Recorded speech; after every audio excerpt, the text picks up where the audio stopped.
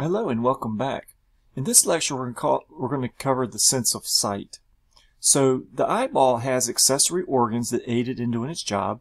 The eyelid is composed of 4 layers. It has the skin, the orbicularis oculi muscle, connective tissue, and the conjunctiva, which is a clear membrane covering the inside of the eyelid. Eyebrows are going to be there to shade eyes and prevent sweat from trickling into the eyes. Eyelashes are very sensitive and when touched stimulate the blinking reflex, so they protect the things from getting into the eye. And then we have the conjunctiva, which is a transparent membrane covering the sclera. This conjunctiva is continuous with that conjunctiva that's found in the inner eyelid. One of the jobs of the conjunctiva is to produce mucus, and so it protects the underlying layers. It also protects the eye from drying out. Just to show you some structures of the accessory organs, of course we have up here the eyebrows, which are going to be pigmented. They do absorb sunlight and aid in protecting sweat from dripping into the eye. We do have the eyelid. You can see at least the skin part of the eyelid there. And then underneath of that would be connective tissue, orbicularis oculi, and also the inner layer would be the conjunctiva. So we do have eyelashes, which are going to be pigmented. They do absorb sunlight and aid in protecting the eye from things coming into the eye, as they are very sensitive. So the actual slit of the eye is called the paprebial fissure. So we can see the paprebial fissure by looking at this kind of bracketed area there. So it is a slit which opens up and allows you to have a lower eyelid and an inner eye and an upper eyelid. We can see the shiny layer on the surface of the white of the eye. That would be the conjunctiva. So it's a shiny layer that's covered by that covers the sclera. And you can see the iris and the pupil. These aren't parts we've talked about yet, but we will get to those. Kind of in the corner of the eye, or immediately in the eye, will be the lacrimal caruncle. And the lacrimal caruncle is going to be sweat and sebaceous glands. So they do produce lubrications that aid in making sure the eye does not dry out. So the lacrimal apparatus is another accessory structure. This consists of the lacrimal gland and then a series of ducts that lead into the nasal cavity. Extrinsic eye muscles are also accessory organs to the eyeball. So we do have 6 muscles that rotate the eye in various directions. These muscles are termed the superior rectus, inferior rectus, medial rectus, lateral rectus, superior oblique, and inferior oblique. I'll show you an image of this in just a bit. So here's the lacrimal apparatus. If we kind of start up here in the the upper lateral side of the eye, we have underneath the eyelid, really underneath in between the eyelid and eyebrow, will be the lacrimal gland. It has a series of ducts that are going to basically take its secretions and lubricate the eye. There is a flow of the secretion across the eye, and then basically it comes down to these little holes here. Each hole is called a lacrimal punctum. So you can see one of the holes here, and then one of the holes right here. These holes are going to drain the tears from the eye. They'll go down these little ducts here called the lacrimal canaliculus, and then all the secretions will dump into the nasolacrimal duct and eventually drips into the nasal cavity. So if you have a lot of very strong tears in the eyes, you're going to basically drip basically out of your nose. So heavy crying will take those tears to the nostril and they will drip out. Here's some of the eye muscles. This is a lateral view, just showing you some of the various muscles of the eye. So we have the inferior rectus here at the bottom, inferior oblique. We have the lateral rectus. Rectus means straight across. We have the superior rectus, and then the superior oblique in this particular drawing. From a superior view, you can see the superior oblique. You can see the medial rectus. You can see the lateral rectus. And then we have the inferior rectus. And then superior rectus are the muscles you can see in this particular view. each of those muscles are going to grab a hold of the eyeball in a different way to be able to rotate the eye and allow it to do all the different directional rotations that it can do. Just to refresh your memory, we did study cranial nerves. So if you notice, the abducens is going to control the lateral movement of the eye. So the eye to side movement will be done by abducens.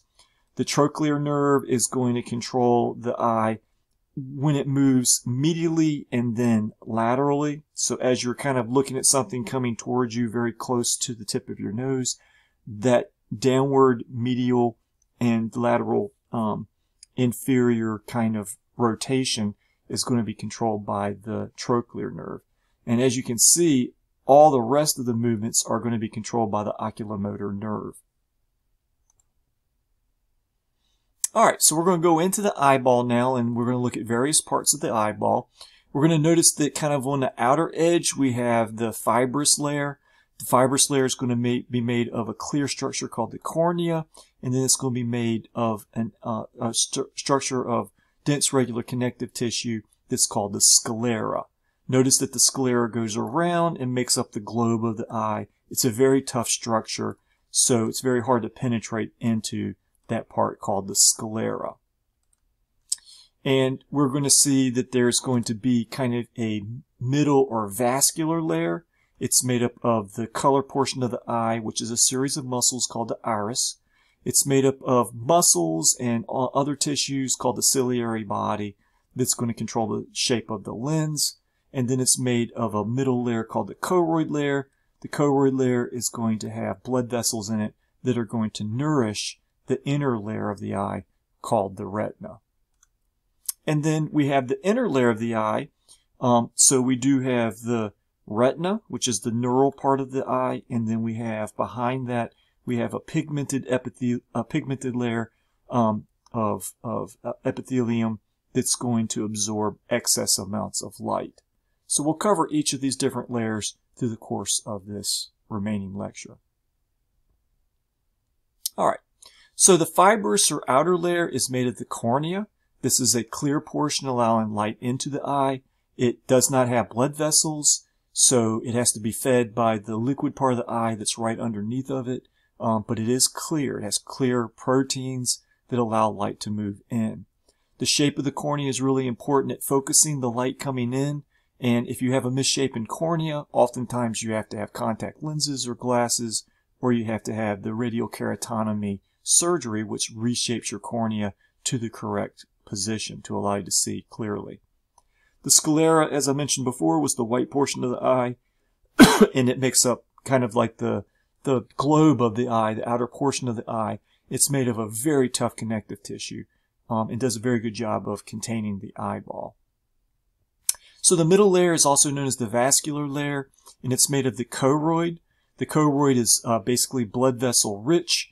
It has many melanocytes in it, which produce melanin, which can absorb excess amount of light in the eye, so it doesn't reduce the ability for you to see clearly. We also have in the vascular layer the ciliary body. This is a group of ciliary processes, and also it's made of muscle tissue. This muscle tissue forms a circle around the lens and can change the shape of the lens depending upon if the sympathetic or parasympathetic nervous system stimulates it.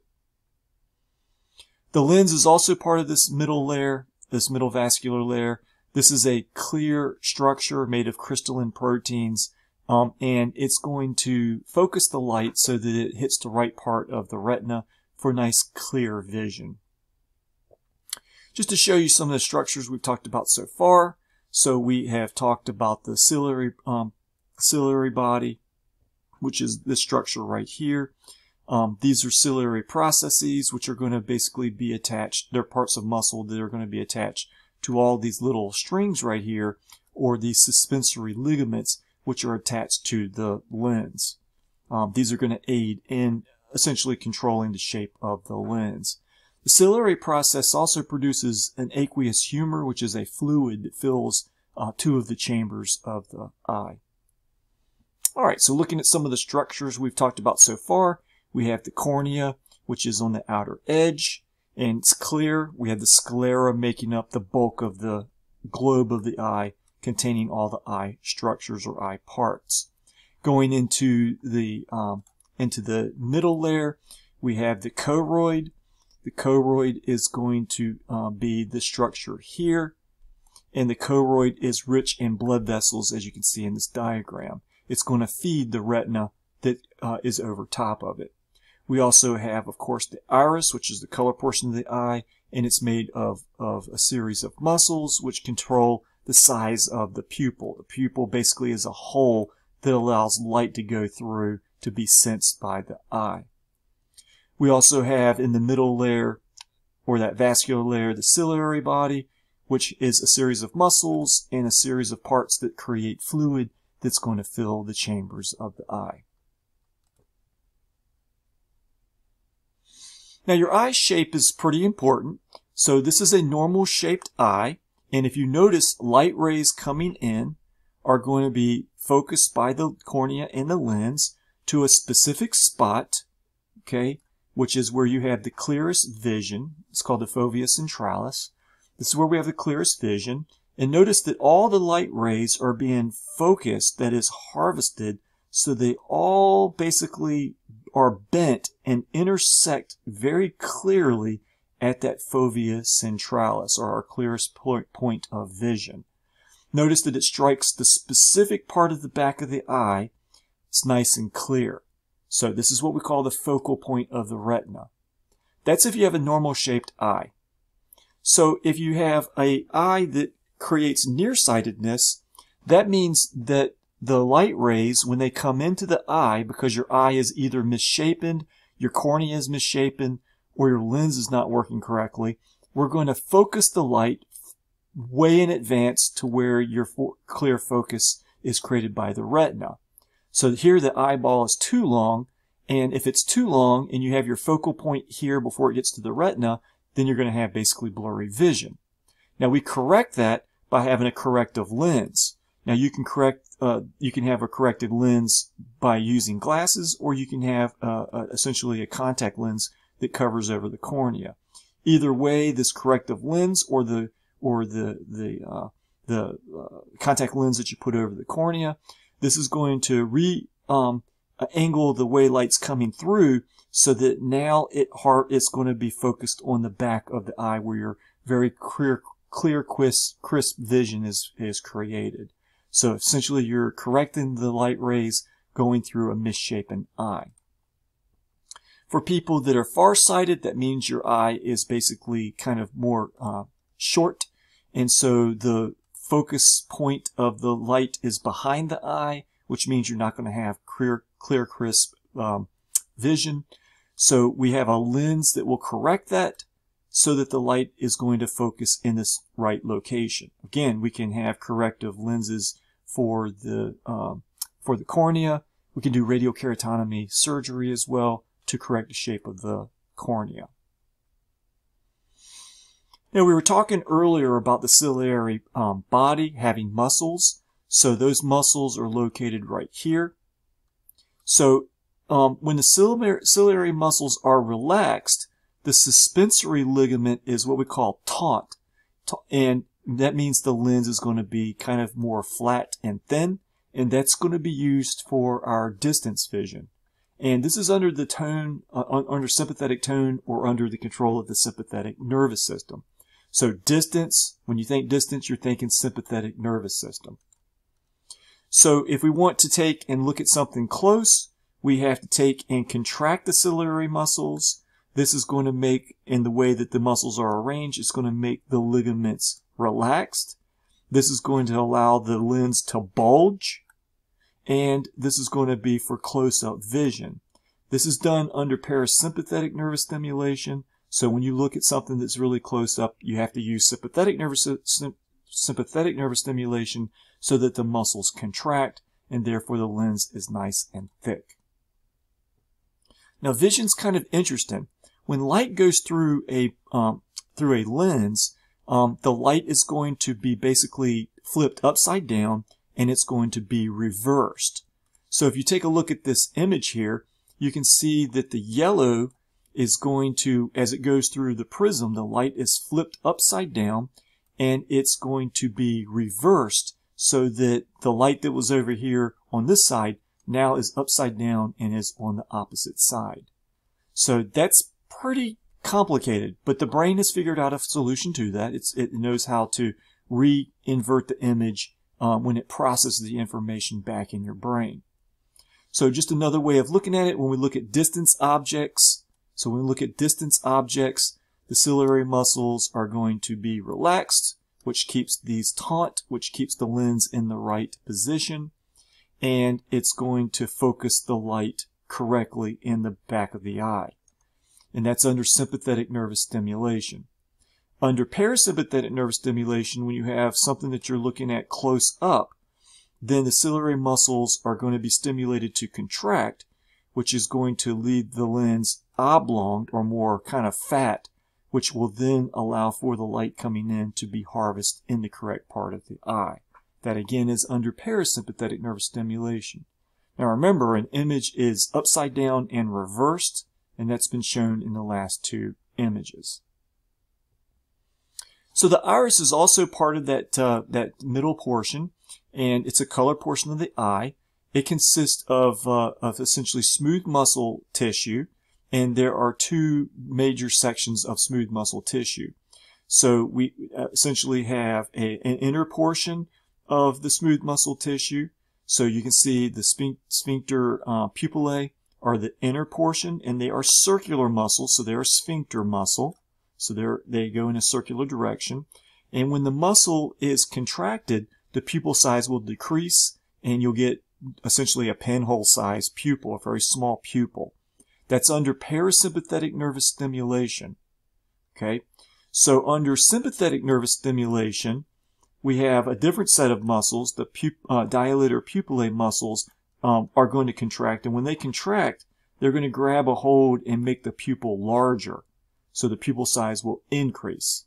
So if you ever get stressed out, the pupil will increase in size. If you go out in the dark, that'll be stimulating the sympathetic nervous system, and the pupil size will get bigger.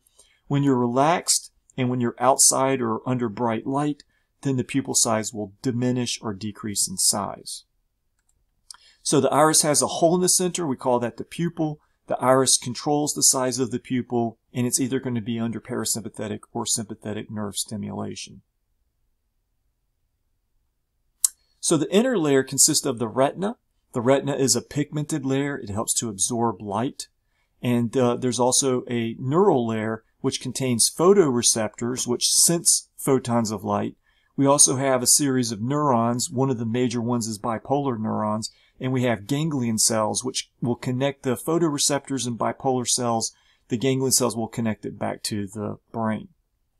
The fovea centralis is the portion of the retina with the greatest concentration of photoreceptors. This gives us that clear, crisp, sharpest vision. We also have a portion of the back of the eye called a portion of the retina which lacks photoreceptors. This is where all the ganglion cells are collecting information and then carrying it back to the optic nerve. And this is called our blind spot. So this is an image showing you some of the things we just discussed. So we do have a pigmented layer back here which absorbs excess amounts of light. We have then the neural layer, which is made up of the photoreceptors here in the deeper part of the retina. We then have a series of bipolar neurons and some other neurons which connect to ganglion cells. All of these ganglion cells will carry information through the optic nerve, and that's cranial nerve number 2, that'll carry information back to the brain. Okay, so we do have a place where all these ganglion cell nerve processes or axons all collectively collect together, and this portion has no photoreceptors. So you can see there's no photoreceptors in this region. So essentially, that's a blind spot in your vision. We do have, of course, blood vessels coming in. You can see there are arteries coming in and veins going out. This is a very, very, very important area of your body in terms of having blood flow. So these cells must have blood flow in order to maintain normal health. To detect a blind spot, you can take and you can look at a strip of paper which has a plus and a minus, and in lab we'll be doing a blind spot test so you can test to see that you actually have a hole in your vision. So going back to that, to the neural part of the eye, so let me go ahead and go over the layers with you. The sclera is the outer portion of connective tissue. We then have a middle layer of blood vessels called the choroid layer or choroid coat. We do have pigmented epithelium with melanocytes that absorbs excess amount of light. And then we have our photoreceptor layer. So this photoreceptor layer is made of rods and it's made of cones. This is a cone because it looks like a cone. This is a rod. It's more of a rod-shaped structure. So the rods are really super sensitive to light, and this gives us our night vision. It gives us the ability to see shades of gray and white. The cones are going to give us color vision. So they're used more in when we're during the daytime, and they give us all of our color vision. You can see that the rods and the cones are going to be connected to these various kinds of neurons, which are going to connect down to the ganglion cells. So all of this information is processed and then carried to ganglion cells. All the ganglion cells carry information about what we're seeing, essentially to the optic nerve and then to our brain, so we can process the information. It's kind of cool, but light has to go through the nerve fibers. It has to go through all of these nerve cells, and then it goes through the photoreceptors, and it's at the base of the photoreceptors where light is sensed. Once light is sensed, then we have electrical information, or you can think of it in terms of, the nerve cells will be stimulated to send neurotransmitters to the next cell, which stimulates neurotransmitters to be sent to the next cell, and then the information goes to the brain through the optic nerve. This is just what it looks like under histology or a histological view of it. So this is the choroid layer back here. We then have the rods and the cones, the pigmented epithelium. Then we have a series of nerve cells, and then we have the ganglion cells that are going to harvest the final information and carrying it to the optic nerve and to the brain. Just one more time, we have rods and we have cones. Rods don't give us crystal clear vision. They give us a very fuzzy vision. Oftentimes they give us what we call peripheral vision. It's not a real crisp vision, but it is they are very super sensitive to light, and it's the kind of vision you'll be using at nighttime.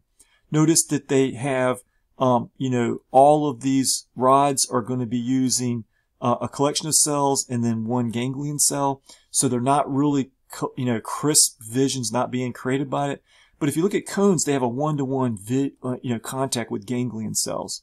So they're much more crisp and clear and not fuzzy because they don't share neurons when they send information back to the brain. Just showing you a few images of what the eye looks like through an ophthalmoscope. So this is the back of the eye. So if you use an ophthalmoscope and look through the pupil, this is what an ophthalmologist looks at when they look at the back of your eye. This is called the macula. It's an area, a dark area back here. And at the very center of the macula is the fovea centralis. That's where we have the highest concentration of cones, which creates our clearest, sharpest vision. Here you can see the optic disc, which is where all of the ganglion cell nerve fibers are going to the back of the eye and out through the optic nerve. So we have no photoreceptors there. That creates a blind spot. Of course, you can see blood vessels that are all throughout, and you can see it's nice and clean. There's no, exudates or microaneurysms or bleeds or hemorrhages that are in this nice clean eyeball. I wanted to show you what a retinal tear looks like. So if sometime you ever get hit in the head, the rods and cones can be torn off the pigmented epithelium. And this is what a retinal tear looks like if you look at it through the ophthalmoscope. And this is what a full-blown detachment looks like through an ophthalmoscope. Okay, so that's kind of interesting to look at. And diabetic retinopathy is a very, very, very common condition where it damages the back of the eye. So having high blood sugar and diabetes will basically cause you to have all different kinds of problems in the back of the eye. One of the problems are little bleeds, they're also called microaneurysms. So having high blood sugar will leave the blood vessels very sensitive to opening up. You may actually have full-blown large hemorrhages where you leak blood into the eye. Of course, that covers over the photoreceptors and damages the eye, so you will lose vision. And then you can have exudates, which are basically collections or deposits that come out of the blood vessels and collect around portions of the eye, and they will essentially block vision. So this is a very serious condition, the retinopathy created by diabetes. So keeping blood sugar under control will help diminish the damage to the eye and thus diminish blindness that can be created by that. So we also have chambers in the eye. We have an anterior chamber which contains a fluid called aqueous humor. This is a fluid that nourishes and oxygenates the cornea and the lens. The cornea and lens do not have blood vessels because if they did, they wouldn't let light in as easily. So the posterior chamber contains kind of a jelly-like material called the vitreous humor. The jelly-like material helps to support the internal structure of the eye so that it doesn't collapse, and it will help maintain the correct shape.